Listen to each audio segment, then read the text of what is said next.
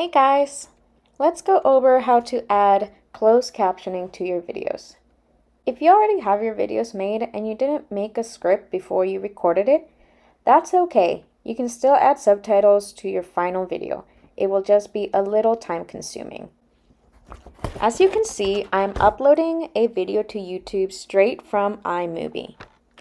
If you have the UTEP PLTL YouTube login information, you can upload straight to our channel. Uploading always takes several minutes from when you hit publish, and it'll look like nothing is happening. Just be patient. Before you hit that publish button, you can preset the video privacy settings and other settings.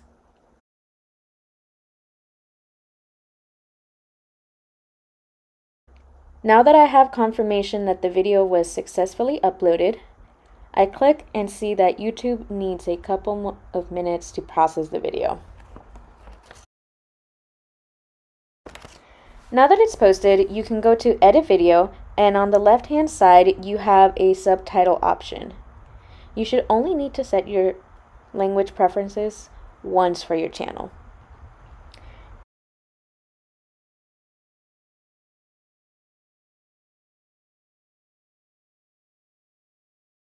Now you see your list of available videos that you need to add subtitles to.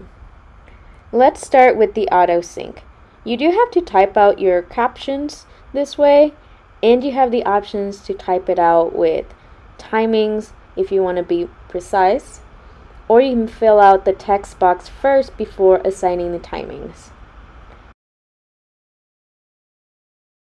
You can slow down the speed of the video this way to help you type things out smoother.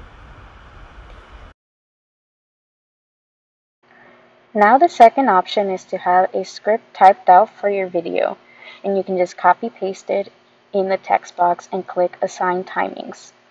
The website will auto assign to the appropriate times and you're all done. I always recommend writing yourself a script first, whether you are publishing a video or not, to help you make less ums and ers, as well as minimizing